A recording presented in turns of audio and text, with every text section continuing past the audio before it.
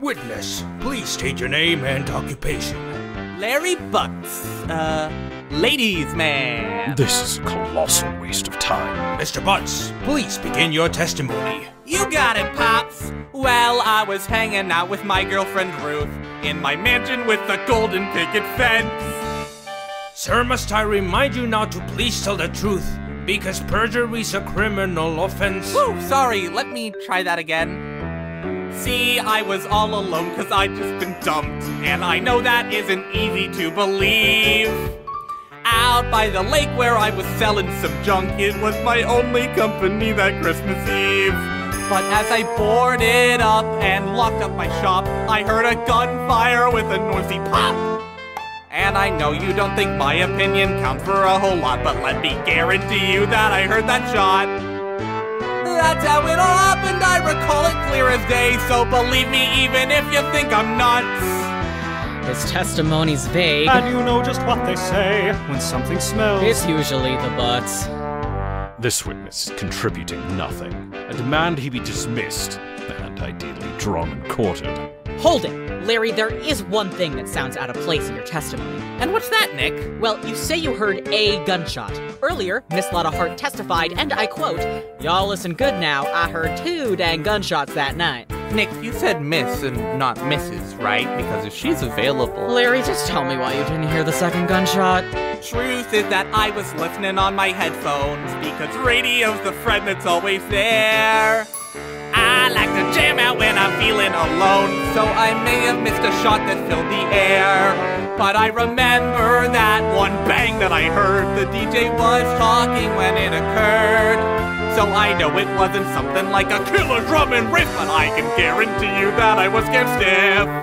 When the DJ had talked, there was hardly any noise, so I listened in awe of her really sexy voice. It was pure and demure, yet mature and so refined. I can't get that lovely voice out of my mind. That's how it all happened, I recall it plain as ink, and to get up here it took a lot of guts. Ah! Or to be more succinct, This whole testimony stinks, and when something smells, it's probably the Butz. I can't stand to listen to this lad. This young man has nothing new to add. Larry, there's just one thing I should know. When you listen to the radio, in regards to the DJ, what exactly did she say on that show? Do you know? I remember. She said, "Hey, it's almost Christmas." Well, Mr. Wright, anything to add?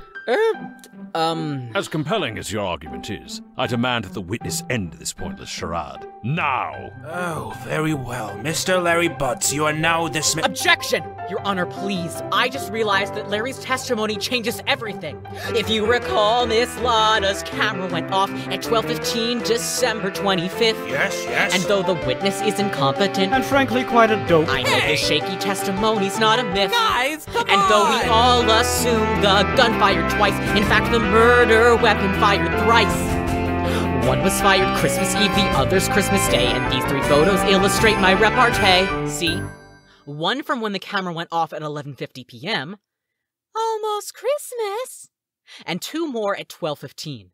The camera caught 3 snapshots for 3 gunshots, and Larry's testimony proves it. Why, you're absolutely right. No objections, Mr. Von Karma?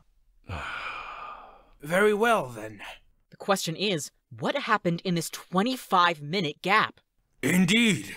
We must look into this matter further. Mr. Butz, your final thoughts? Give that Wow, man makes a that stand, squad trick shot stand even and me. disgrace. It's impressive Crime how you wasting managed time to for survive. prosecuting his every word I think is that you absurd. could even Some get a murder degree, fantasy, or for the it's spirit worse, to just fill the court with imprisonment such for chagrin. life. That's how it all happened, and that's all I gotta say. I recall it just like it was yesterday. It was Tuesday! And so I saved the day, even though I'm just a clown. When something smells, it's gotta be. That man needs a lobotomy. When something smells, it's gotta be the Butz. That's right. It's gotta be the boss. Get him out of here! Acha!